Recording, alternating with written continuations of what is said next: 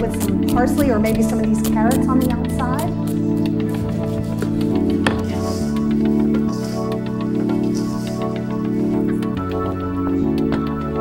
There we go.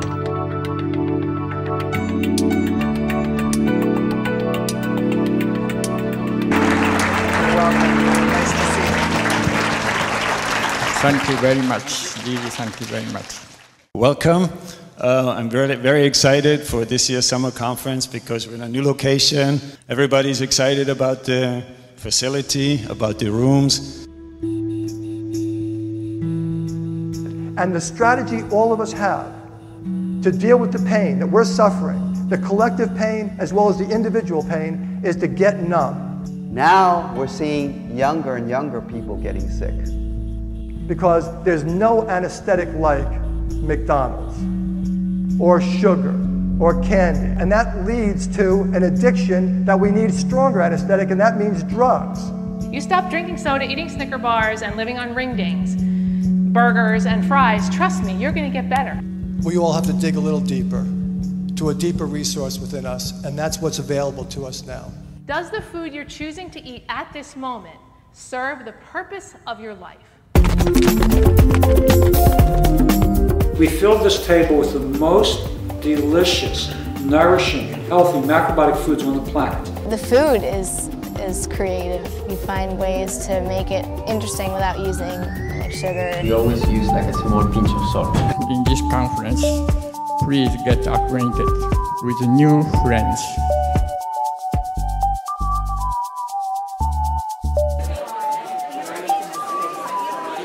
You can get support and learn this. We scanned me that afternoon to find 3 tumors in the left lung, 7 in the right, 3 in my liver, 1 in my pancreas, a mass in my abdomen. We did a bronchoscopy 2 days later, and it was in the lymph system, and I also had 5 ribs affected. Your body is the most exquisite healing machine on the planet. The physician there said I would probably only live 3 to 6 weeks. And if given half a chance, if changing the external and internal environment, you can heal yourself. My cholesterol had gone from 208 to 148.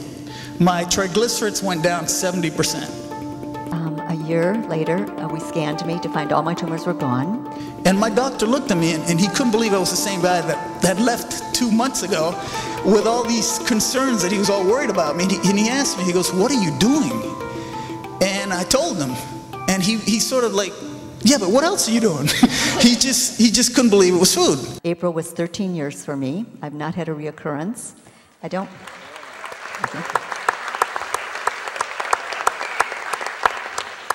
don't know God's plan, but I have to tell you, the food is important, but so is love. There's nothing like love. So if someone you love has an illness, surround them with love. I'm 81, I can still stand on my head, I can squat, I can keep up with most of you young folks on the dance floor. And I really give credit to my way of eating because I couldn't do that at 50.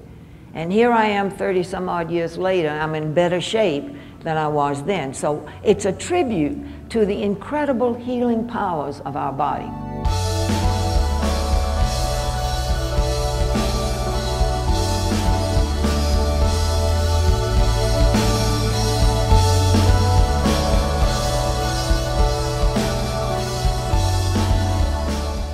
Again, thank you very much. Have a safe journey home, and we'll see you next year.